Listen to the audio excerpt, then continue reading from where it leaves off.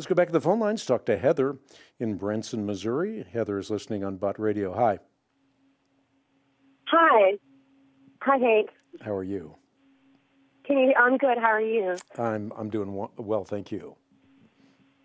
My question to you, I am very confused by I live in a very Christian community, and there are a lot of people here that are very anti-abortion, which I understand, but these same people that I know are also anti-government programs to help people that don't have much, and they're also supporters of war.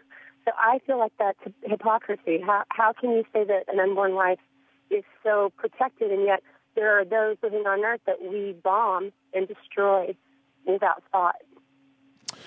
Well, a couple of things. The first thing is that you don't want to simply dismiss one on account of the other. You need to look at each one of these issues independently. The first thing I would look at, as I did, is abortion. Abortion is the painful killing of an innocent human being, as I said at the outset of the broadcast. And therefore, as Christians, we should be against killing those who are created in the image and likeness of God. In terms of war, we need to look at war in such a way that it is just war, as opposed to war that may be reckless. A war in defense of justice has to be fought justly, and therefore we may kill a kid with a bomb that's strapped to his back, but we may never shoot an innocent baby in the arms of its mother. In terms of government programs, I think as Christians, we have to be supporting those things that are effective. Is the government the most effective means of helping people with welfare programs, or is the private sector the most effective means? So we have to look at what is most effective, but are we to be involved in the welfare of other people? Absolutely. It's axiomatic to the Christian ethic. Of course, and especially if you insist that I'm a single mom, and I have other single mother friends that chose to have their babies and who have a very difficult time surviving because it's so easy for men to leave. And we are constantly confronted with how do we survive now? Now we've done it. Now tell us how to survive. When you're saying, like I said, I know this isn't all Christians, but in my community, it's pick yourself up by the bootstraps, and the government doesn't owe you anything. Well, then tell us what to do, because daddies aren't involved. They walk away all the time.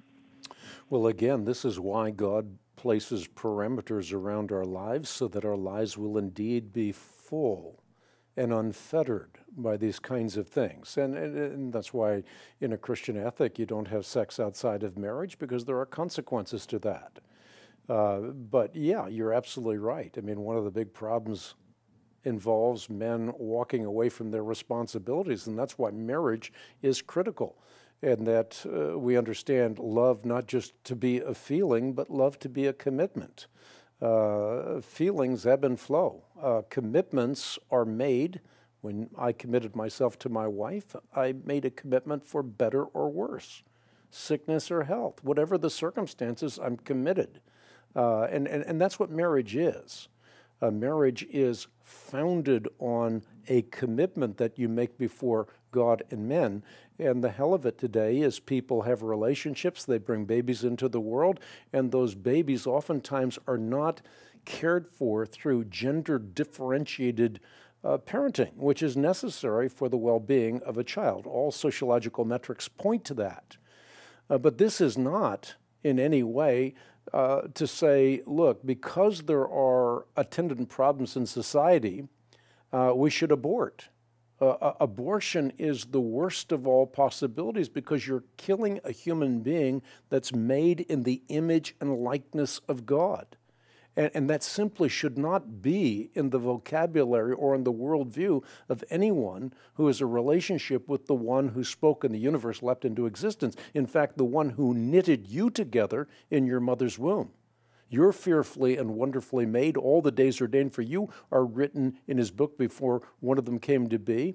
And one of the things that should never be part of our vocabulary and part of the equation is killing a human being. Again, because a human being has intrinsic value because that human being is made in the image and likeness of God. And killing a preborn child is a particularly horrendous evil because this is the killing of the most innocent among us, the most vulnerable among us. So we should be doing all we can as Christians to protect lives like that.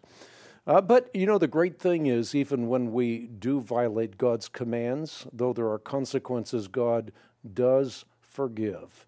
And reconciliation is possible, even with an aborted child, because one day that child will be resurrected, immortal, imperishable, incorruptible. If the Bible is to be believed in, I make a case that it is a reliable authority. Be right back.